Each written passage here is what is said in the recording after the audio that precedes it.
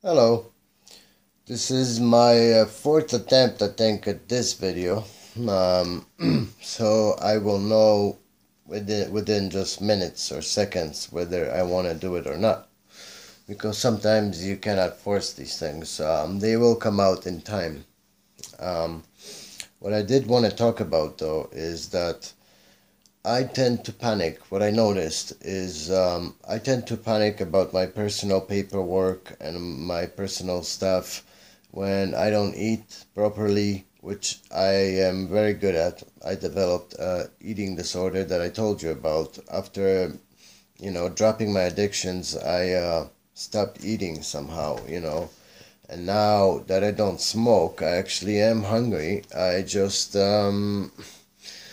I'm just really bad at doing it. I go get a bag of granola and a carton of milk, and I think, or yogurt, and I think that's gonna do it. But see, I'm losing weight. I'm losing weight. I just can't wait for my love to get back because she will fill me with great salads, and when she's here and I quit smoking, next thing you know, I have cheeks, and everything. um, you have to take intake enough water and food daily if you want to function.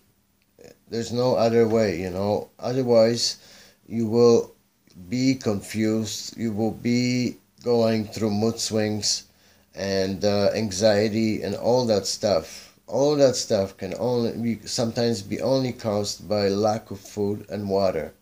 So please take care of yourselves. And like myself, I just had a lot of liquids and some food, and I'm gonna have some more because that's the only way to achieve anything. You have to start somewhere. Okay, so it's great that I came home and I have no drugs, I have no alcohol, I don't have any cigarettes. I only brought home food and milk and stuff like that. So that's already a great thing. That's already wonderful. I'm only sticking to my prescribed medication and I'm not touching that till tomorrow. I'm done for today. So, um, see, I have to stick to, that's the way you stick to the program. And tomorrow is another day. And tomorrow I will have another plan and somehow I will figure things out. There is at least 2 or 3 things I must do in town in order to move forward just a little bit. And I think I'll do that. For now, um, keep on believing, and I will too. And oh, yeah, I'm going off the patch. Tomorrow I have my last patch. So for a couple of days I might not be available. I might be under my cushion or something, or under my blanket, not feeling so well, because the last steps is when you remove these, you know, stickers from your arm,